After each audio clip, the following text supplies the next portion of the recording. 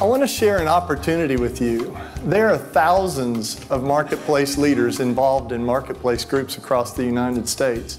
And there's a wonderful infrastructure of these organizations and wonderful relationships between them. Yet the challenge remains that there are very few leaders, a very small percentage of leaders in the United States that knows that these groups exist.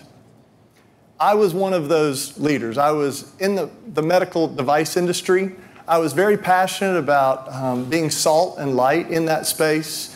I was very passionate about creating and innovating, but I had no idea that these groups existed. And I would have loved to have known that. I would have engaged them. I would have enjoyed engaging others in them. And so that's where my story starts. In 2006, though, I began to, I saw these Barna numbers for the first time from Barna Research. I didn't know that 84% of American adults self-identified as Christian. I did not know that 72% of American adults had made a commitment to Jesus Christ that was still important to them today. Now, 45% would answer a couple of questions indicating that they had asked Jesus Christ to be their Lord and Savior, but only 10% answered yes to all 9 basic questions of the Christian faith that the Barna Research poll asks. And I began to ask, why this gap? I saw evidence of this gap in the workplace and society, but why this gap? And of course, I began to feel that this is a discipleship issue, and it really became to be a burden with me. I'll go ahead and, this year, I have numbers for 2014, and the numbers, while they're similar, they have dropped some. This burden took me on a journey. I told the Lord that I would go on this journey. He called me to the marketplace, and I would do this from the marketplace. And like the Lord does at times, He says, no, that's not the plan I have for you. And my journey actually took me to the U.S. Lausanne Movement, Mission America Coalition, where I began to understand affinity networks that had been forming over the last 30 to 40 years in prayer, family, mercy, justice, many areas of the body of Christ. Then I became to understand city affinity and city transformation networks. At that time, 100 cities that were working together between church, nonprofits, marketplace, to see their cities transformed by the power of the gospel. It's well over 100 cities now. And then I became aware of this faith and work movement. Talking with Pete Hammond and Kent Humphreys, Oz Hillman, Bob Varney, many leaders, many of you in this room began to share with me the history of the faith and work movement. And I was just blown away. One of the things I appreciated the most about the faith and work movement was how God was moving in so many different areas, in universities, in seminaries, in churches, in these nonprofit ministries. And I was drawn to these marketplace groups. This was the group that I most identified with, that I knew I could have benefited the most from, and an area that I began to see could be a major part of why this discipleship gap existed in the United States. Historical references to these marketplace groups, many of you will know. In 1930, CBMC formed. 1950, the Full Gospel Businessmen's Fellowship. 1976, Campus Crusades Executive Ministries. 79, Fellowship of Companies for Christ. In 1984, Marketplace Chaplains. And in 86, the Navigators Business and Professionals Ministry. In 1987, this seminal book, Your Work Matters to God, was released that meant so much to so many people, which really focused on your work, your actual work matters to God. And after this point, the Lord seemed to move powerfully. And after that, hundreds of ministries, both national in multiple cities and growing, and also just many local and regional ministries. Historical stages of these marketplace groups included primary evangelism for the first 30 to 40 years, then moving into discipleship and basic business principles. In the 1990s, moving into social entrepreneurship and a deeper understanding of your work matters to God. In the last 15 years, areas of cultural engagement, business's mission, and the inherent kingdom value of work. So why marketplace groups? Well, in their book, Sherman and Hendricks said 4 things that are very applicable today. They said every worker needs to be known, accepted, and understood. Second, they need to be inspired to moral excellence. They need resources for decision-making and problem-solving. And finally, resources for growing in Christ-likeness on the job. And the opportunity to experience these things in fellowship with others is transformational and part of the discipleship process. Types of marketplace group content include practical biblical marketplace resources, Christ-like ethics, character, and excellence, evangelism and discipleship, vocational calling and reaching your God-given potential, realizing this inherent kingdom value of work, service to others, your company, your community, and beyond.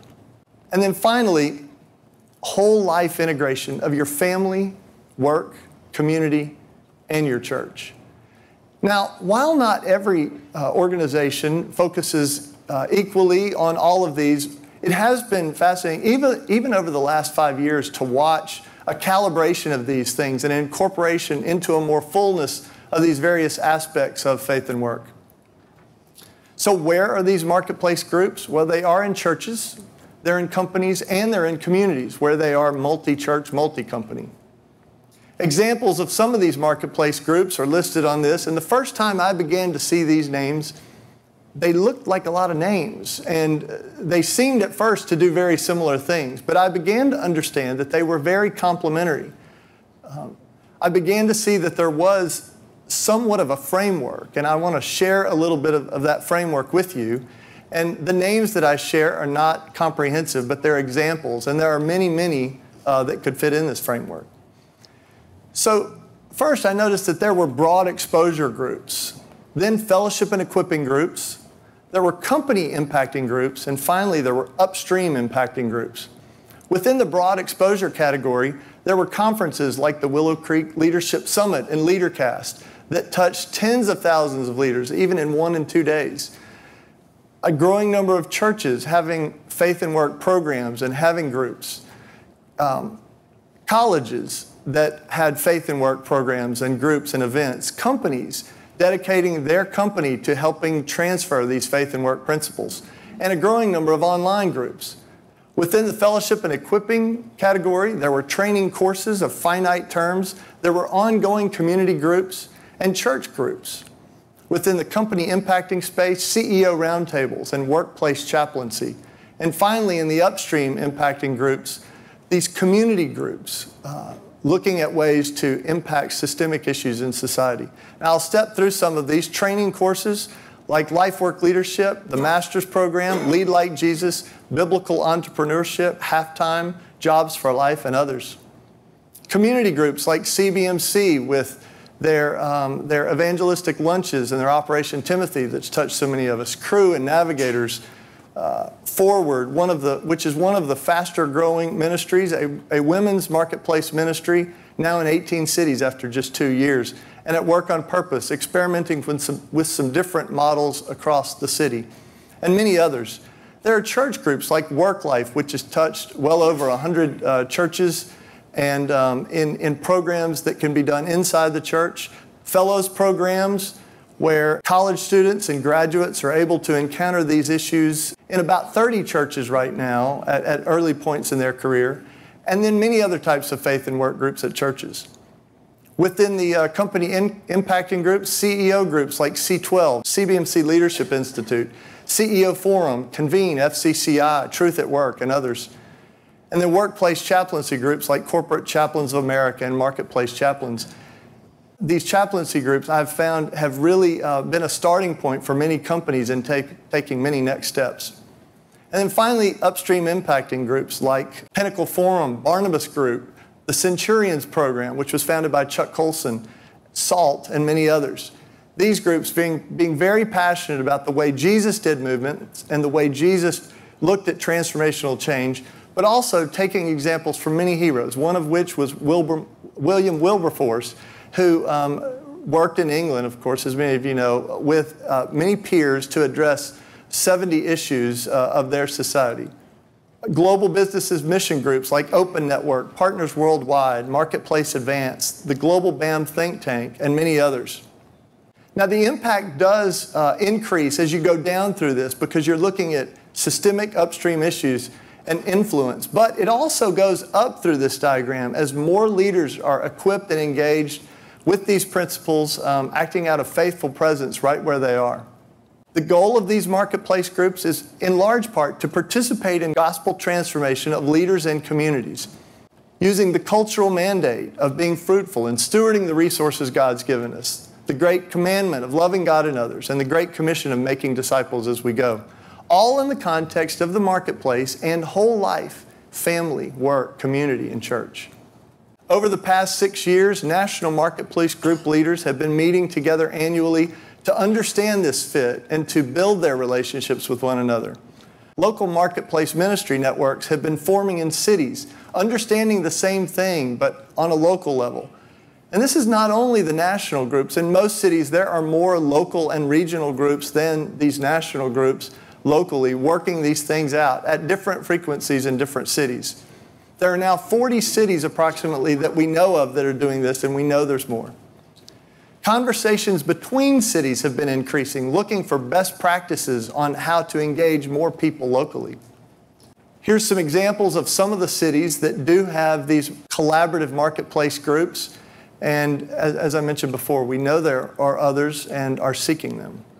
Marketplace groups are a wonderful way for Christians to grow in their relationship to Jesus, in their biblical worldview, in their family, work, community, and church, and in their outreach and service to others.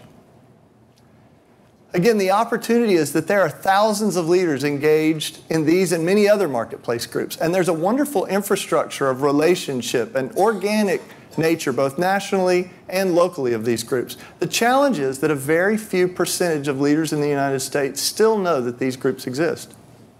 So here's the ask. Will you help engage and promote these groups?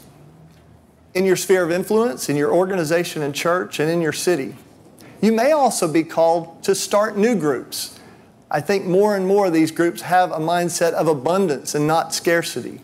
So whether it's engaging or starting, will you help engage and promote these groups?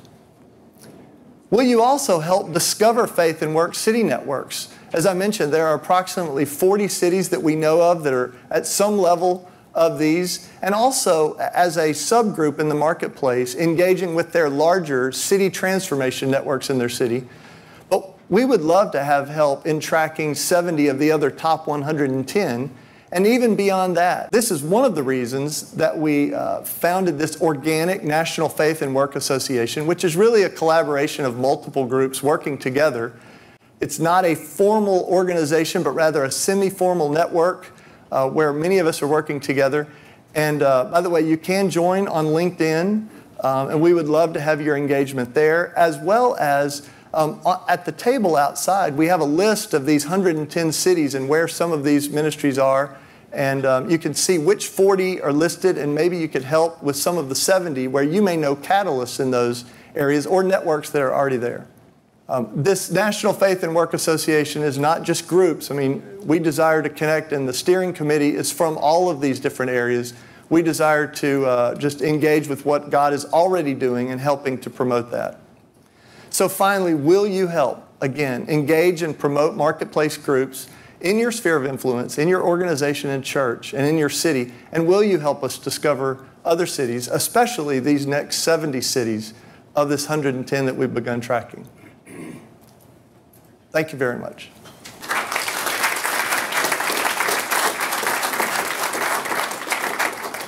Okay, we've actually had this conversation, so I'm going to ask the question, what do you say to a guy like me, and I'm sure I represent lots of others, very busy, has his or her head down, and doesn't necessarily want to connect, or just doesn't feel like they have the time? What do you say to someone like me that's caught in that tension?